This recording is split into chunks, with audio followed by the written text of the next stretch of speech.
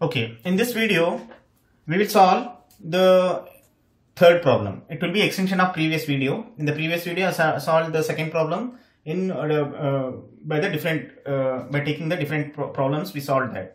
But this is the third problem. Here also, by using the parallel forces. Here the parallel forces are there, and by using graphical method, you need to find out the resultant of these parallel forces and where it will be located. Okay. So first I'll read the problem here. A horizontal line PQRS is 12 meter long. A horizontal line is there. PQRS is total 12 meter long. 12 meter long. Where PQ equal to QR equal to RS equal to 4 meter. PQ 4 meter, QR 4 meter and RS 4 meter. Total it is 12 meter. Okay, 12 meter. The forces of 1000 Newton, 1500, 1000 Newton and 500 Newton act at P, Q, R and S respectively. It means 1000 it will act at P, 1500 it will act as Q, 1000 again 1000 Newton it will act at R and 500 it will act at a point of S here. Okay, up to here. Respectively with downward direction. All these forces are in downward direction. Okay. Next point, the lines of action of these forces make an angle of 90 degree. First one is 90 degree, second 60 degree, third one 45 degree and fourth force it will be 30 degree respectively with PS. Where is PS? This is PS. With respect to horizontal or with respect to PS, 1000 Newton makes 90 degree, 1500 Newton makes 60 degree, 1000 Newton makes 45 degree and 500 Newton makes 30 degree with PS, with the line PS. Find the magnitude and direction and position of the resultant. You need to find out the magnitude of the resultant and its direction, whether it is downward or upward, and its position, where it is located in this out of 12 meter here. Okay. So once again, just briefly I'll explain. There is the horizontal line is there, PQRS. It is total 12 meter, in which P, Q, R, S points are 4 meter apart. 4 meters apart. Okay. The forces acts at the point P, 1000 Newton, it is 90 degree. At the Q, 1500 Newton, 60 degree. At R, 1000 Newton, 45 degree. And at S, 1500 Newton, 30 degree with the line PS. You need to find out the resultant and its direction and its location, where it is there. Okay. Now we are using the graphical method to find out the resultant. Of course, these are not the parallel forces, but you can apply the parallel force, the graphical method in this while solving the resultant here. Okay. Now take the same, whatever the defined the problem, draw in the page as shown here. Okay, as shown here. This is called space diagram.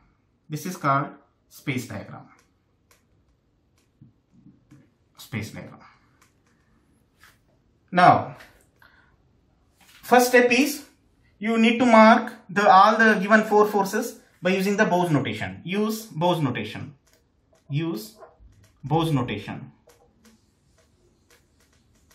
Okay. What Bose notation tells? You need to give the notation for the forces. For the first force P, I'll mark just this one as A and this one as B. It means force P is denoted by AB. Force Q is denoted by BC. Force R is denoted by CD. Force S is denoted by DE. Okay. This is how you need to give the notation for the given forces. This is the Bose notation. Next step. This is the space diagram. Come to the vector diagram. You need to draw the vector diagram. Okay. Now, start with point A. Come to the first force. It is 1000 Newton. Convert this 1000 Newton into your scale according to the scale, convenient scale here. Here for convenient scale, that is scale, I am taking 500 Newton, for convenient, 500 Newton equal to 1 centimeter. 1 centimeter. For the first force, it is 1000 Newton. For 1000 Newton, how many centimeters? It is 2 centimeter. 2 centimeter. You can take any scale according to your flexibility.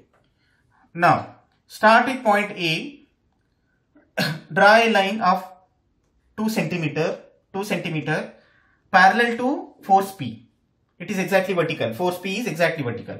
So I start with the A. I am drawing 2 centimeter. I am drawing 2 centimeter parallel to 1000 Newton. That is A. This is B point. A, B point. Okay. So this is downward direction. And this will gives 1000 Newton. 1000 Newton. Okay. That will be equal to 2 centimeter. 2 centimeter. Now, come to the second force, Q. First convert the 1500 Newton into scale. 1500 Newton is how many centimeters? It is 3 centimeters. 3 centimeters. Start with point B. You need to draw 3 centimeter parallel to what? Parallel to second force. Parallel to second force, 1500 Newton.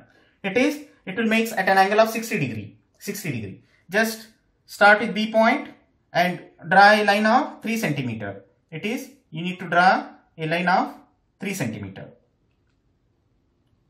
B, C. B, C. And this force, that is, this will be how much? This is 1500 Newton. 1500 Newton. That will be equal to 3 centimeter. 3 centimeter. Okay. It will make at an angle of 60 degree. Same parallel to, you are transferring this same 1500 you are transferring here. Now, next, come to the next point. The C, start with C. What is the next force? 1000 Newton. 1000 Newton is how many centimeters?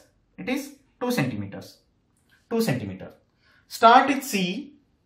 You need to draw 2 centimeter, that is 1000 Newton, parallel to what? Parallel to this 1000 Newton, third force, R force. Okay. It makes at an angle of 45 degree. So I'll start with C. I'll draw 2 centimeter, that is 1000 Newton, parallel to force 1000 Newton. Force 1000 Newton.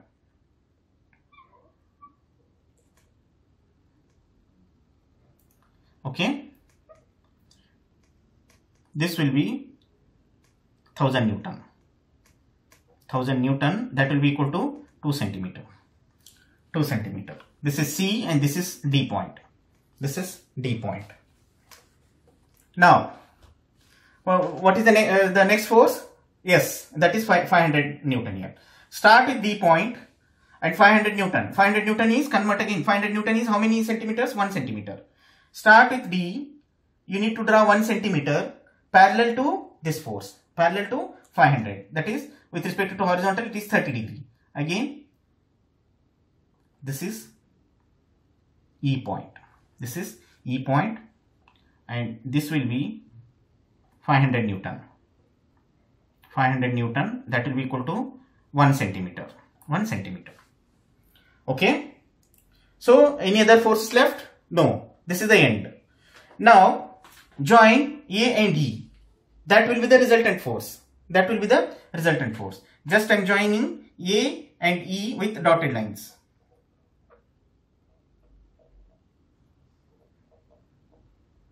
Okay.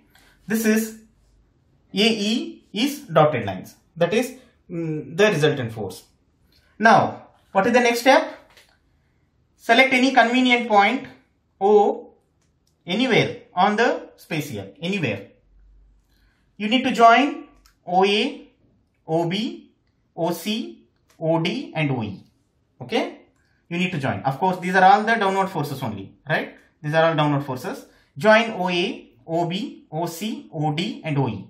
Now I am joining OA,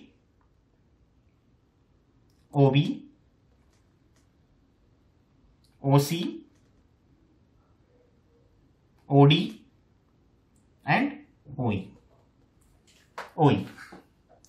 Okay, this is the vector diagram. Now come to the next point, come to the space diagram. Okay, now start with first force P. Just I am extending this force anywhere. Take a point P. Take a point P on the line of action of 1000 Newton. Anywhere you can take. You can take here, anywhere. Okay, P. Now start with P. Draw a line parallel to PL. This PL parallel to first OA. This is OA. Start here, OA. It means you need to transfer OA here. Just I am transferring this one. OA is here. This is P, this is L, this is OA. OA is parallel to, that is OA is parallel to LP. Okay, LP. Now, what is the next force here? Just extend again this one. You can extend this force. Now, start with P. Draw a line PQ parallel to OB. The next line is OB. That is, I am drawing the OB PQ parallel to OB.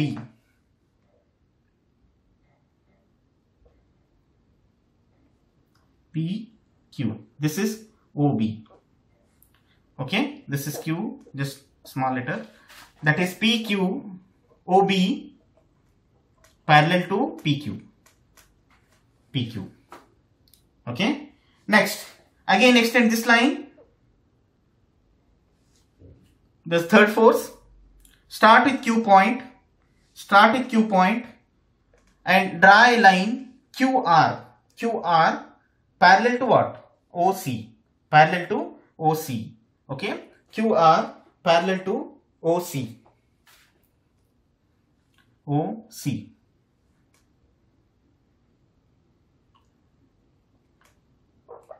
This is OC. That is OC parallel to QR. Okay. Next, what is the last force left? This is the 500 Newton. Again, this you need to extend here. Now, start with R. Draw a line parallel to RS.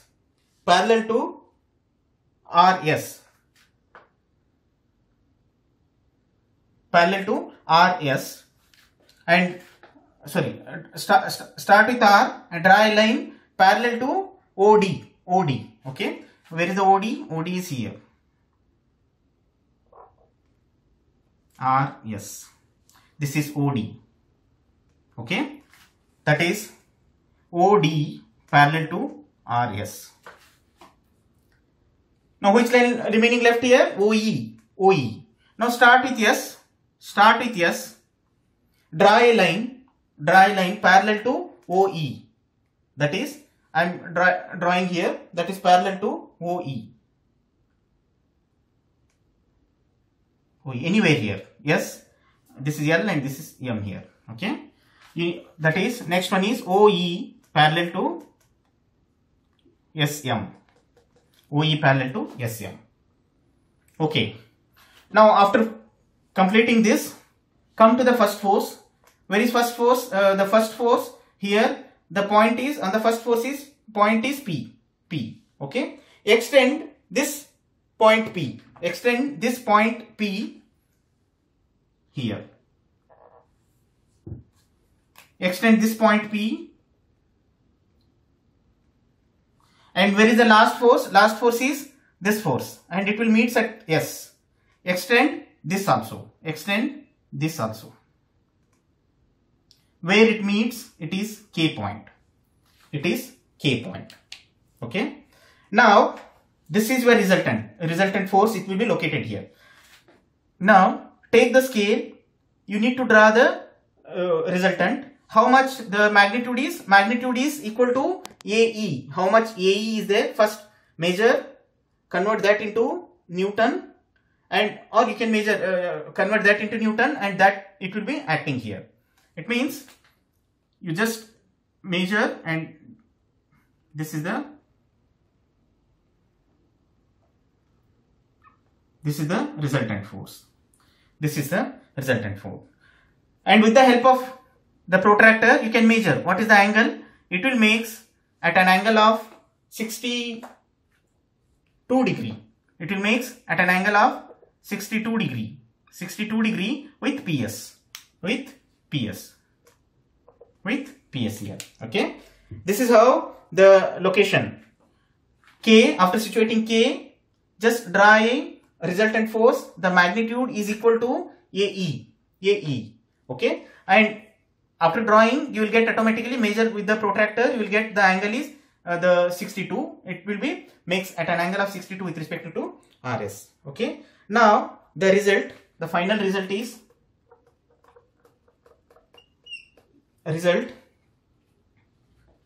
magnitude of R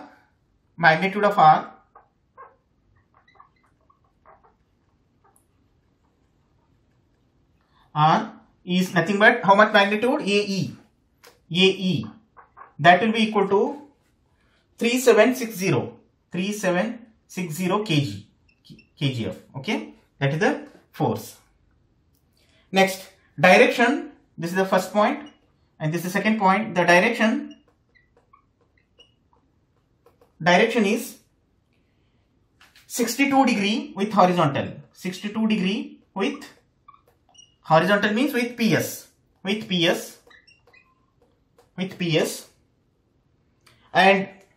and the distance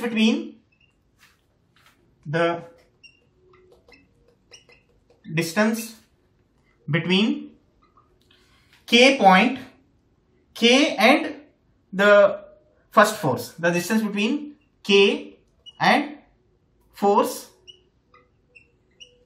first force, that is force P. Force P is, if you measure the distance, it is 4.25 meter. 4.25 meter. It means from this point, from this K point to this first force, first force, it is 4.25 meter. Did you get the point? Measure, locate the R, and draw the resultant of magnitude is equal to AE, and then take the protractor, measure the angle. It will make at an angle of 62 degree. This is how you need to locate the resultant. You need to find out the magnitude of the resultant if the number of parallel forces are given here. Okay.